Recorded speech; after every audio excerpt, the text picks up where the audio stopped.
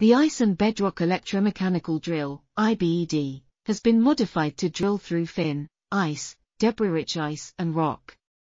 It consists of 4 main components: a cable termination, a slip ring section, an anti-torque system and an electronic pressure chamber.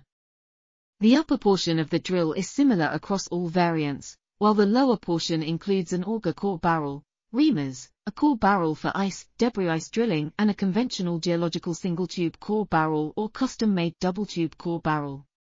In 2018 to 2019, the IBED was successfully tested in the field at a site near Xingchen Station, East Antarctica, where it was able to drill a 198 m deep borehole and retrieve a 6 cm thick core sample of blue ice, basal ice and bedrock. This successful test demonstrated the potential of the IBED for future exploration of the Earth's past climate and environment.